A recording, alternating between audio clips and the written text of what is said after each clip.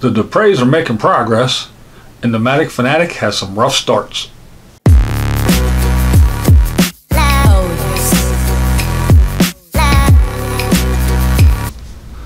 So the Depreys are getting things buttoned up at their little garage on their property. They managed to get the other garage door up, so they got the 2 garage doors up and the man door in.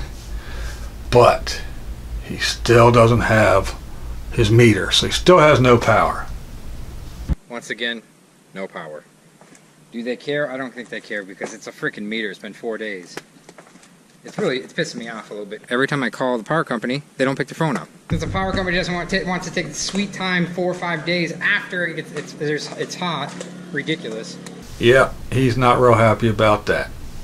But even with a few minor setbacks, he doesn't let that get him down.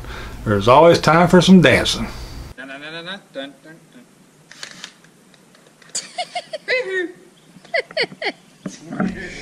Inspector Gadget and Michael Jackson all at once. A little family team of Less Junk, More Journey. They're in Tennessee at the Tennessee Tiny Home Rally.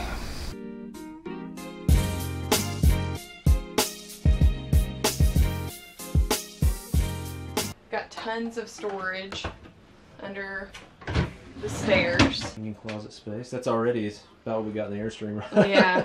This, of course, can jackknife into a bed of some sort. It's a big TV. Yeah. Josh and Kaylee from the Freedom Theory. They're in New Orleans. Yeah, they're down in Louisiana. And they are taking a tour of a plantation. What's interesting to me about these guys is it's kind of interesting how over the time that their videos have progressed and gotten a lot better. I'm not saying they were bad before, but now they put a lot more time into capturing certain little video shots, and their editing is really good. So kudos and a thumbs up to that. I mean, I know how much work it is. Hell, these little crappy videos I do takes some time. Now, it's been quite some time since we heard from James and Catalina of Wanderlust Estates, and according to Crook and Nanny, James is planning on ditching the RV and going to India. Nomad News also points out the absence of Catalina in the last video or 2. He also points out that James uses the phrase I a lot now. So, I guess we'll have to keep an eye on them guys and see what happens. And last but not least, we have Nomadic Fanatic. Guess he's still in Oregon. He climbs a tower, throws a little airplane, and takes us around and shows us where Goonies was filmed. I guess we are going up here. Don't get dizzy. Hope you don't afraid of heights. I don't know where it's going to go. I'm kind of aiming for my RV down there, I think. Ready?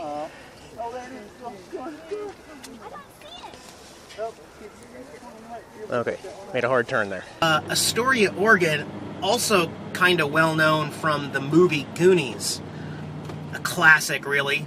And I'm going to stop by the visitor center here and see if I can get some information on filming locations around town. It's in use. It's pretty cool. County jail. Pretty cool. And then we have it. Could it be? Is it? Is it that moment we've all known was going to happen? Is it here? Is it the time we've been waiting for?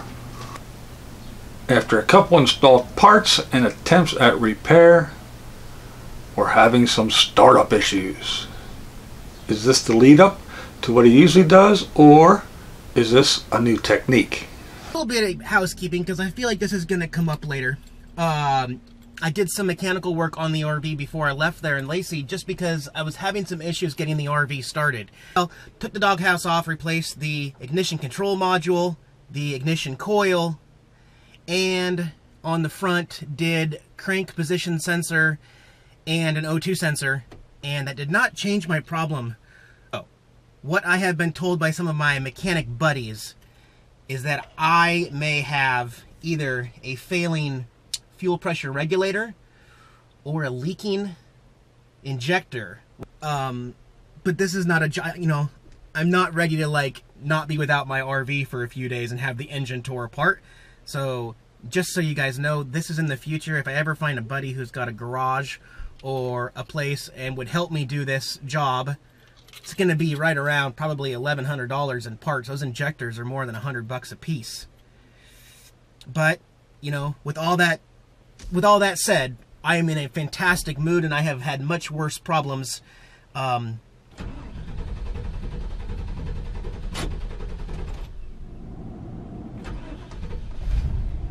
then it dies. And the third time, good to go. Everything's perfect.